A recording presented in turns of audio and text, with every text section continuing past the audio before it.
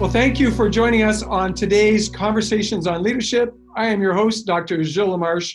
And as we always do, I'm going to start with a quote that I believe is applicable to our guest today for the type of leadership that he's actually offered the world already. And the quote is from Ralph Waldo Emerson, and it is, "Do not follow where the path may lead.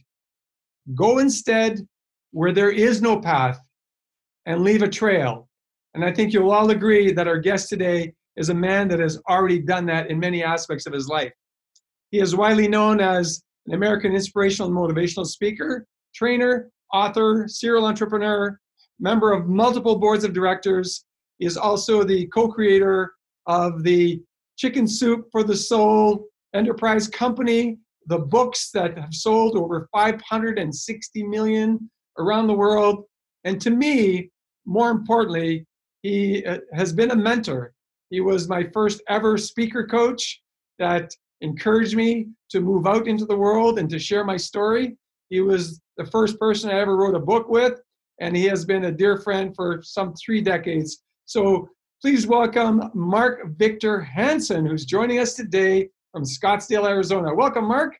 Thank you. I'm honored to be here. And like Dr. Gilles said, he and I have been great friends basically a long time. A long time, that's for sure.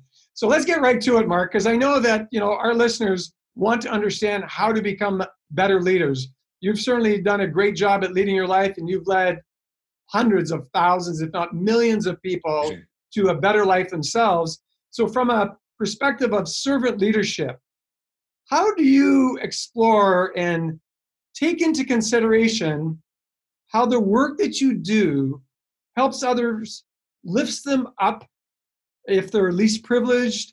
And how do you ensure that people aren't harmed, but that they really step into the best of who they are? How do you do that? Wow, I got to unfold the picture just a little bit. At the level of our stories, we wanted heart-touching, soul-penetrating stories. At the level of leadership, I believe that every one of us watching here has got to become a visionary leader and seeing the new picture of who they are. And to do that, fortuitously, Crystal and I had written a little book, which you all are getting a copy of somewhere down the line, called Ask, The Bridge from Your Dreams to Your Destiny.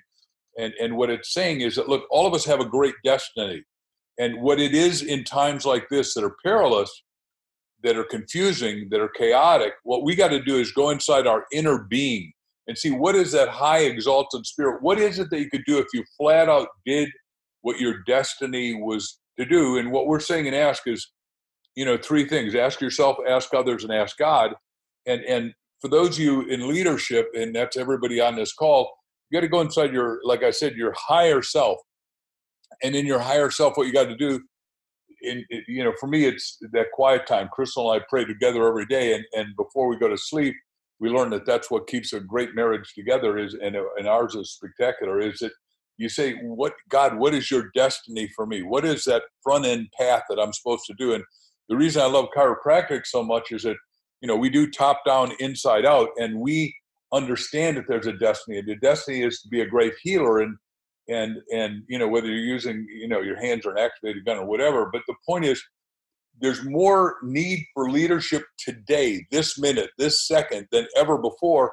And I can tell you, Jill and I have talked about our chiropractor, Dr. Todd Forbes, who is just a superstar and a thinker, and it's calming the fears of a lot of people because they're freaked out and they're getting subluxated and they're saying, and what happens is each and every one of us need to do exactly what Kipling said.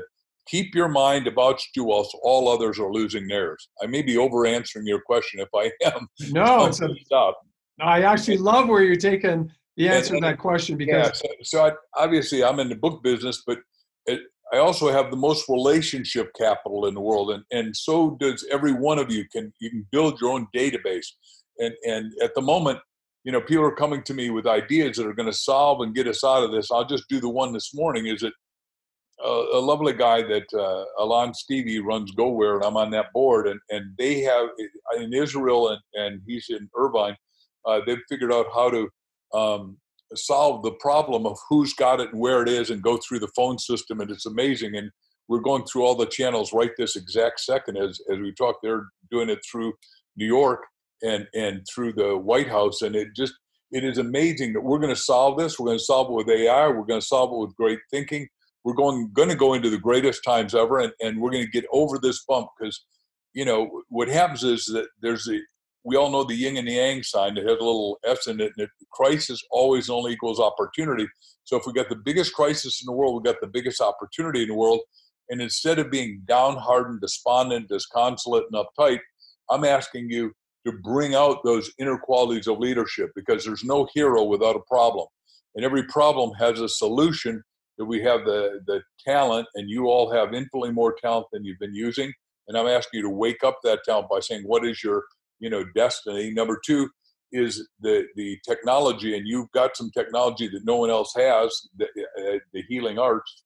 And number three, some treasure, and there's going to be more treasure unleashed here in a short time than ever before. And if you look at it at a decade, we're going to have $50 trillion, not billion, trillion dollars made just in America during this decade because of AI, because of 5G, because one of the companies I'm part of, we're turning trash to cash. We're also I'm going to help all of you if we get to talk about it at the end. I don't know how long we've got, Jill, you'll have to tell me, but I want to talk to you about a new opportunity of writing books with me. So, because we need to get people thinking, and writing makes you think, as far as I'm concerned. Absolutely agree with you. And I think the statement that you made that is really poignant for me is that never in history has leadership been more important. We need more people to step into leadership roles, not less people, and to lead, obviously, with positive intent and compassion. And I know one of your favorite words, certainly in a lot of interactions you and I have had to get together, is to lead with integrity. Exactly. And the deal is a lot of you are going to be forced into leadership. And I get goosebumps telling you that, and forgive me if I'm astounding any of you, but we got 2 leaders in Britain today. We got Boris, who's got it, and he's in lockdown, so he can't run his own country. And we got, the second in command in the kingdom, Charles, that suddenly has it, and he's in lockdown. And by the way, we got a lot of senators in lockdown. Whether you like them or not, that's not the issue. The issue is that somebody's going to have to replace them. Somebody's going to have to step up to the fore. Somebody's going to have to stay healthy. And you and I have a sublime role that we got to be healers that heal. But first of all, we got to make sure that we are taking sublime care of ourselves and making sure you're in excellent health, and making sure, even though you're working 15, 18 hours a day, or assuming you're still doing that, that you take care of your own health and exercise, and make sure your nutrition is better than it's ever been, and make sure you're thinking positively rather than negatively. Do not over inundate yourself with all the negative news fit to spew forth. I went bankrupt in 1974 because I read the New York Times, which is all the news fit to print. No, it's all the bad news fit to print. And so I got to say, you got to have a hiatus or a limit on how much you're willing to implode on negative news, or I'm going to do something else. I hope this is not too spiritual for all of you. Put a spiritual shield. Ask Archangel Michael to guard you so all that negativity doesn't permeate, penetrate, and fill the inner spaces of your being. One thing I learned from you probably 30 years ago was to make the conscious choice to surround myself with white light. Exactly correct. You used to teach that from the stage. I took that on. It has been absolutely a phenomenal way to sort of lead my own life. Moving into on the leadership questions, what is one characteristic that you believe every leader must possess? They got to be crystal clear what they want. And once you figure out what you want, my position is you got to put it in writing. And it's got to be written. What is it that you want to do? And then nowadays, in the old days, I'd say you ought to have a journal and carry it with you. Today, we all have a cell phone, and you ought to have your main goals of how many patients you want to see, what you want to do, how you want to grow your practice, no matter what. And it's got to be on your cell phone, because the average business guy or lady looks at their cell phone now 60 to 160 times a day. Therefore, you're going to be looking, if that's your screensaver, you're going to look at your goals, exactly what you want to do. In my case, what I want to do is because our book comes out April 28th and we got to pre-sell it, and you can just go to Amazon and get a copy if you want. And obviously Jill has given a lot of these to you, but is it screensavers? I've got to sell, according to our publisher, 20,000 copies by April 28th. Well, to do that, we're doing 4 podcasts a day. We're doing meetings like this. So I'm taking, it is under my control. And then I'll just go one step further.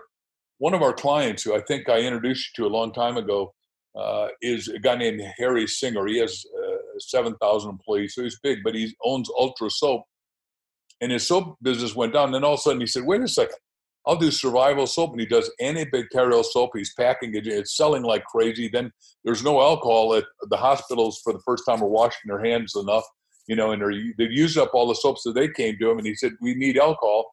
So he started making alcohol outside his 70,000 square foot building. And then he built an explosion center inside so he could make alcohol. So he put the package together. So I said, Harry, what I'll do is I'll write up an article and we'll insert it in your packaging, and our sales are starting to go up. Our publisher called us at night and said, what did you guys do? And I said, we're inserting it in a survival kit with antibacterial soap from Ultra Soap, and it's going like crazy. And what I'm saying is that each and every one of us has got to take a new level of leadership where you ASK to GET the business. I can't tell you where it's going to come, how it's going to come, but we're going to start releasing people region by region. Most importantly, because of this company, we got GoWare, which is going to go into the phone. It's going to say who's got it, where they got it, how close you were to it. It can go back 14 days. So America's going to open up again. It's going to open up fairly quickly because in Israel, we've already done it with 600,000 people. And Israel's back to work. Netherlands is back to work. Again, moving on leadership, what's one mistake that you have witnessed, some of your friends, some leaders that you know, what's the one mistake that they make more frequently than any other? I got a couple of them. I got 7 of them. We put it in the book as roadblocks. But the first one is fear, which is the cliche is, of course, false evidence appearing as real. And we start to say, well, I'm not good enough. I'm not worthy. I can't do this. I've never done it before. But, when I started the speaking business now 44 years ago, a guy told me how to do it because I asked, a guy named Chip Collins, and I didn't know. I started in the life insurance business, and it was 4 years later that I found out about chiropractic, because I didn't know it until I was 28, but a couple of years later. Is that, the point is I didn't own any life insurance. I didn't know what a premium was. I didn't know a CLU meant. It means Chartered Life Underwriter, but cunning, lonely, and unhappy. I didn't know any of that stuff. I didn't know a doctor of chiropractic, DC, was doctor of cause. I didn't know that, but I courageously went forth, learned this stuff. Everything is a system. So once you decide that it's a system and there's an inside, my teacher, Buckminster Fuller, would say, and an outside, you decide that you're going to know the inside. And today we can learn that exquisitely fast thanks to the internet having untold amounts of information. I mean, so all of us have a whole encyclopedia available in our cell phone or in our computer or pad. So much information everywhere for sure. And so maybe the last question that I'm going to ask you, and then you could, tell us a little bit about the book that you and Chris are launching at the end of April. What are the few resources that you would recommend to someone if they were looking to gain insight into becoming a better leader? Because that's really the audience that we have, is those looking to be the leaders that they are, to expand their leadership and to become a better leader. So what are some of the resources that you would suggest that people look into so they could become a better leader? Okay, so every leader has to be a master communicator, and they've got to make sure that they are doing what old Zig Ziglar used to say, a checkup for the neck up. And the way I did that, when I went bankrupt, luckily I had sold my way through college. I listened to one tape, audio tape, 287 times. Today you can do it on podcasts. You can do podcasts on my stuff. You can do podcasts on your stuff. We can do lots of stuff, but there's really good stuff out there right now from Singularity University, which Dr. Peter Diamandis is saying the future is bigger, brighter, and faster than ever before. You've got stuff that you need to be inputting at a higher, better, stronger level. So in my case, when I'm exercising, when I'm either exercising, climbing the mountains here in Scottsdale, Arizona at McDowell Mountain or Camelback, or when I'm spinning, because I spin when the gym was open 3 days a week, and I'd listen to the podcast. So, because if you keep your mind positive, you're going to get hit with stuff, but you'll be immune to it. The white light that he talked about, it'll bounce off you. If you watch too much news and inundate yourself, you'll crush yourself. You'll be full of fear and doubt. You'll say, oh my God, the economy's going to hell. And because the news media only sells when it sells negative news. It doesn't make positive news. And I'm talking about Rupert Murdoch. I'm talking about the head of CNN, Crisis News Network. I don't care what you watch or too many newspapers. So you got to make sure you inundate and implode yourself with positivity. And obviously, you can go online and get everything at YouTube on my stuff. There's a ton of really good people out there that have great, uplifting, exalted stuff. My stuff, Bob Proctor's stuff, Rita Davenport's stuff. There's a lot of, once you go online, or any other guy you want who's your neighbor there is Jeff Hoffman, the guy who did Priceline, who's, created it so we can make stuff happen. So there's a lot of good stuff. And the point is that if you look in his bookshelves, 50,000 books, but a lot of them are on the greatest speeches ever. Well, the greatest speeches that people became heroes because Winston Churchill had the courage when he knew that he was going to get crushed by Germany to say, Winnie, we're made for times like this, and we're going to meet him on the beaches. And he went through these great speeches. Each and every one of us is going to start practicing your great, inspiring, profound speech that's going to deliver us out of the quagmire into the exalted bright light of the future, which is going to be bigger, better, more opportunistic, more promotion, if you'll be that leader that leads and be courageous when others are fearful. And I love that, because it brought back a memory of the first time I went to one of your speaking courses, How to Speak for Fun and Profit. Yeah. Right? And that was a powerful shift for me because, until then I was a relatively shy person, and you convinced me that the only way that I could really burst out of the typical bubble that most people are in and really build a great life was to become a great communicator. So thank you for sharing that. And I will be really, really honored and proud to host you and Crystal at Life University in the fall, as well as at the Cobb Library Foundation Gala, where we raise funds for literacy. And I know that you're going to be bringing some of your books. I know we've pre-purchased some of your new books. So why don't you, close out, if you would, by telling us what you're up to and tell us a little bit about your new book, Ask. Well, two things. One is that I'm thankful for all that. We look forward to it. We're eager to be there. America is going to be back in operative, I believe, by then. I want to talk about two books. One is called Ask, The Bridge from Your Dreams to Your Destiny. The book business is coming back, which is amazing to me because people are at home and they're reading and are ordering everything on Amazon.com, which you can do it. And if you'll send me a receipt, just go to reception@markvictorhansen.com. We want to send you some of my electronic goodies to keep you positive as a leader, and I'd love you to share it with your family. Then there's a second book that I want you to think of because we may be locked down. If we're going to be locked down till Easter, I'm going to ask you to write your own book. And if you go to reception@markvictorhansen.com, I've done another book called You Have a Book in You. And I think everybody needs to have a book, just like I've asked you to do and you've done. It gives you mega credibility, even if the people don't read it when you give it away. But it helps you decide who you're going to be. And if we're going to have more downtime, what better use than to figure out what you're the master maestro of that is your destiny and then write from it. So if you go to reception@markvictorhansen.com, we can send you the information on that. And we're going to do online seminars to teach people how to write their book fast. We're going to help you if you want to just write your autobiography, which I think is like way cool idea. We even wrote a book called Speed Write Your Life Story, Your Autobiography, because everyone has one. And wouldn't you love to know what your great-great-grandfather thought, felt, believed, 4 or 5 generations ago? And you started this with one of my heroes, Ralph Waldo Emerson. Now, it turns out that my teacher, Dr. Buckminster Fuller's great-great-great-grandfather, who started the Divinity School at Harvard, was Dr. Ralph Waldo Emerson. Did you know that? I did not know that. I didn't know there was a relationship between Buckminster and Ralph. Ralph got his whole family to write down what their life vision was. And so Bucky used to tell me, he was affectionately called Bucky. I'm not besmirching. I spent 7 years traveling around the world with Dr. Fuller, the guy who invented geodesic domes, wrote 40 books, 15 doctorates at Harvard.